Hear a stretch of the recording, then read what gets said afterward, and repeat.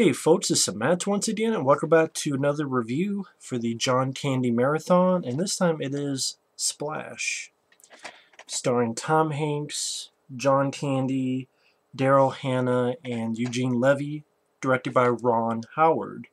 This is a film he directed after Night Shift with Michael Keaton, and I know when they were making the film, there was another mermaid film that was going to be made with Warren Beatty, but then that film ultimately got shelved.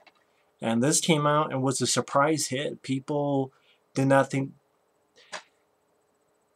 It's not that they didn't think it would be a hit. They didn't think it would be that big of a hit. It's one of those surprise hits that caught people off guard. And it's definitely the film that it helped jumpstart Tom Hanks and John Candy's career. Tom Hanks, I believe before this, had Bachelor Party. John Candy, he had the supporting role in Spaceballs. But this particularly blew him up into bigger roles and bigger movies. And it's a nice little love story. Tom Hanks owns this little market to ship fruit and stuff out. His brother is played by John Candy, who's a womanizer, and he's so excited that his letter got printed in Penthouse. When they were kids, John Candy would be the kid that would drop coins and look up girls' skirts, while Tom Hanks is a little boy. They were going to Cape Cod, and he fell in the water and saw something there. Well, he didn't fall, he jumped in the water because he thought he saw something there, a little girl who just happened to be a mermaid. And many, many years later,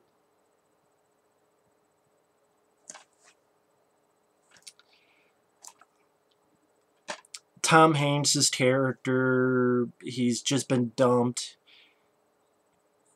and he doesn't know if love even exists, or, love can't happen with me, or will I die alone? He goes to Cape Cod, he's on this boat, one thing leads to another, he hits his head, and there is the grown-up little girl he saw way before, grown-up mermaid, played by Daryl Hannah, who saves him. When she's out of the water, she has legs, like when she's not wet, and not that kind of wet. But when she's in the water, she'll have a tail. And Tom Hanks is like, oh yay. He thinks she's just a very beautiful lady who doesn't speak and saved him, and she goes off, and he can't stop thinking about her, and then she finds his wallet in the water and goes to New York, and she is heavily in love with him, and vice versa. And it's a nice little love story. It's got a good heart to it. Goes at a good enough pace. The cast do a great job. Tom Hanks, he's likable in the film. It showed he could be a leading actor in the flick. John Candy's a lot of fun. Even though he's a womanizing brother, he's not annoying. I didn't really think he was much of an asshole. He was just, and if he is, he's a likable one. Daryl Hannah, later on in the film, she learns English from watching TV, and she does a good job. She had done Blade Runner by this time. Eugene Levy, who was on SCTV with John Candy and would be in John Candy films like before this, Going Berserk, after this, Armed and Dangerous. Eugene Levy does a good job as a guy who's trying to prove that she is a mermaid, and ultimately does, and that's when you get into the third act where Tom Hanks, Eugene Levy, John Candy have to rescue her before she gets dissected. And it's a nice fable. It's a nice fairy tale type of love story. And this is one of those movies that it seems like you can only make in the 80s, because if you think about it, there's a lot of films in the 80s that have so crazy, weird ideas. Well, there are movies that have weird ideas now, but the fact that they put... look at Snakes on a Plane, people say that's a weird idea. But they put enough budget, they put in the theaters, it wasn't made for $10. Think about it. A guy falls in love with a woman who's a fish. Today's age, which weirdly enough, they're talking about remaking this film with like the last time there was rumor with Channing Tatum, but that went away, and I don't know what they're doing. I don't know why they're remaking it. I think there was a made-for-TV movie called Splash 2, like TOO, or I'm not watching it because John Candy's not in it, so it's not part of the John Candy Marathon. But what I was getting at, a guy falls in love with a fish. A woman who is also a mermaid. If that's on the internet today, people would go, that's a dumb shit idea. Hollywood is out of ideas. Case in point, monster trucks. Now, I haven't seen the film, but even before, people are like, oh, that's a stupid idea. For a lot of people, the trailer didn't help. And I've never seen Monster Trucks, the new film that's out, so I can't defend it or anything. But I'm just saying, if on Ain't It Cool News or some other thing they said, a man falls in love with a mermaid, it would be getting a lot of shit before it came out. Same with Mannequin. Did you imagine that? Well, this woman, she's on this curse from way back in the days, and this one guy, she's a mannequin, but when this guy's around, she becomes human, so it's like this guy's in love with a mannequin. Or you look at Weekend at Bernie's. You think a film like Weekend at Bernie's? Well, there was that one with Daniel Radcliffe where it's the guy using Daniel Radcliffe's dead body for the whole film. I forget what the hell it was called. I can look it up on IMDb after this, but what I'm just saying is that back in the 80s, you would have a lot of these crazy ideas. Hey, put it on film. Why not? And not all the time, but quite a few times they were become hits. Or hits, if I learn how to talk right. Hits. Splash was a hit. Weekend at Bernie's was a hit. Mannequin was a hit. But at the end of the day, you can't just have a crazy idea. You have to be told well. Like, some people hate Mannequin. I thought it was, for what it was supposed to be, well told with a good cast. Andrew McCarthy, Kim Cattrall. Weekend at Bernie's. Crazy idea, but Andrew McCarthy, again, Jonathan Silverman, Terry Kaiser, Catherine Mary Stewart, they did a great job. This, you take a crazy idea, but you make people believe it because of Tom Hanks, Daryl Hannah, John Candy, Eugene Levy. You get a good cast enough, and Ron Howard is a good director. I mean, you got Apollo 13. That's a really good one. Cocoon is a really good one. Willow is not a bad movie. I know it didn't do well when it came out, but Willow is not a bad movie. I mean, one day I'd like to review Willow. Not anytime soon, but one day. But yeah, Ron Howard's made a lot of good movies, and this is one of them. Night Shift isn't that bad of a movie. It's... Do I love every single Ron Howard film? No, but he has a good track record. I'll be honest, I haven't seen the newer stuff he's done. The one he did with Chris Hemsworth, I forget what the hell it was called. I could just look on Ron IMDb, but I don't want to waste time on here. I did not see the new Tom Hanks one he did. That's a follow-up to Angels and Demons. Ron Howard directed The Dilemma. That was a piece of shit. That's probably the worst Ron Howard film I've seen. Like, that's Ron Howard doing comedy that's wrong.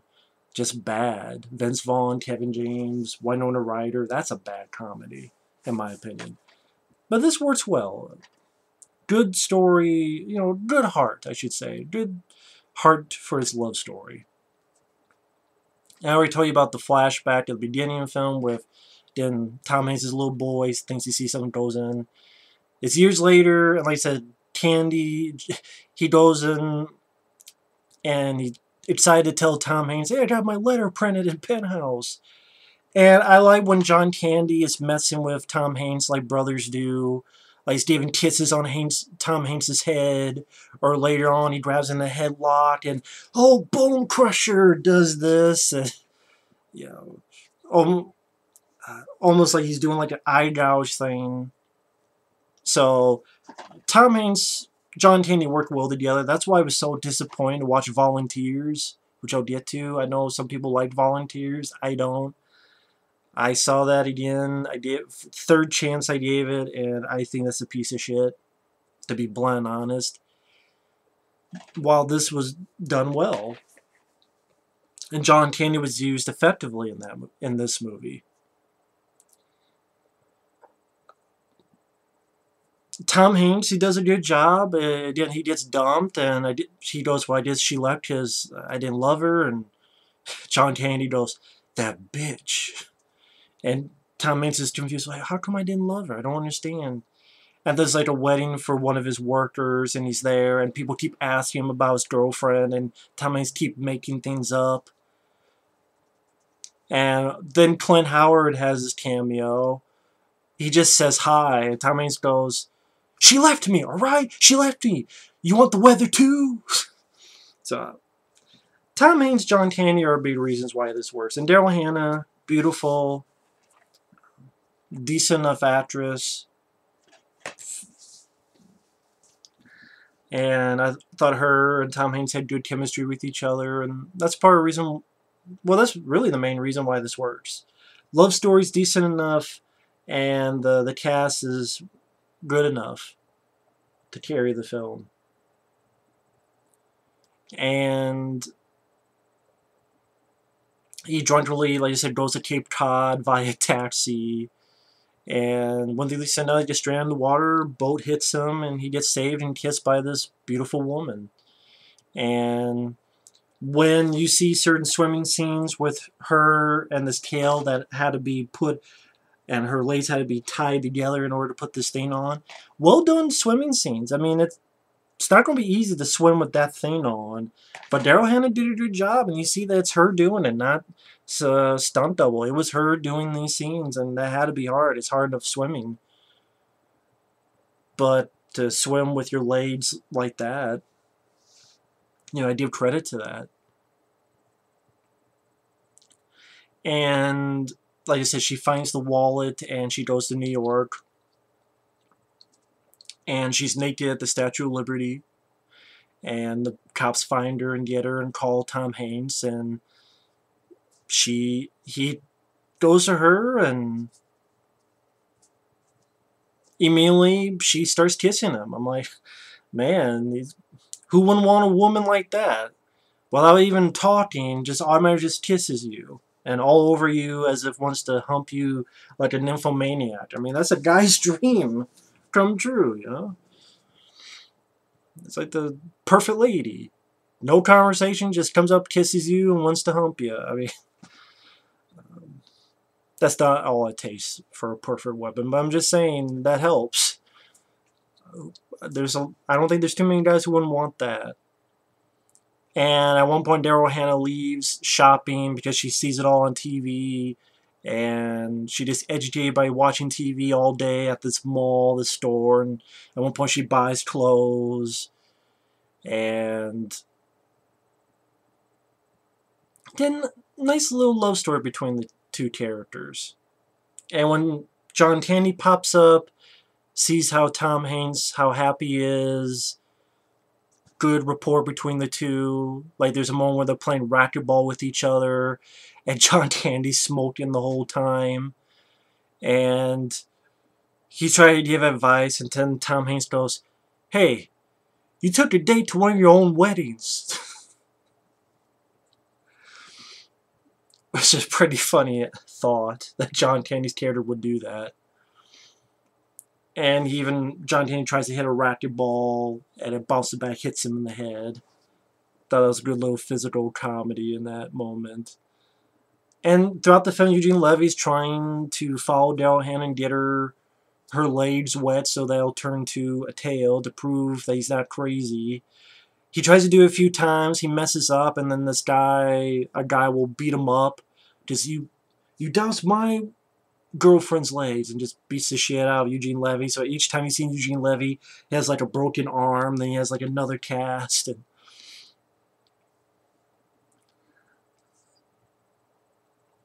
at one point, Tom Hanks and Daryl Hannah are skating and say, "Hey, let's get married." But one thing leads to another. Eugene Levy is successful, gets her legs drenched, and everyone sees that she's a mermaid and she's taken away for tests.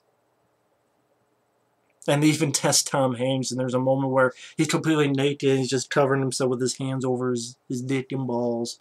And he's like, I'm not a fish! But John Candy is able to get Tom Hanks away. And he even tells people, what? You never seen a guy who slept with a fish? But you have a good moment where Tom Hanks is complaining, man, you know, every day people fall in love and I meet someone and she's a fish. And John Candy gets pissed at Tom. And I thought this was a really good acting moment for John Candy. Because the thing with John, Mr. Candy, is that he's very funny, but he could do drama. I mean, I've seen JFK. I'm not going to review it for the John Candy Marathon because he's in it for like a couple minutes. And I'll wait if I ever do Oliver Stone Marathon one day, way one day down the road. But that proves he could do drama. Bits of Only the Lonely proves he can do drama. Bits of Planes, Trains, and Automobiles proves he can do drama. Even this moment here where he gets pissed, and it's like, you know, that whole thing you say about, you know, people fall in love every day, it was bullshit. You know, it's a crock. Didn't you notice how happy you were? I did. You know, some will never be that happy. And then he admits, I'll never be that happy. And it's John Candy knowing who he is and admitting that, hey, I'm never going to be as happy as you were with her. Like, try to tell him to snap the fuck out of it.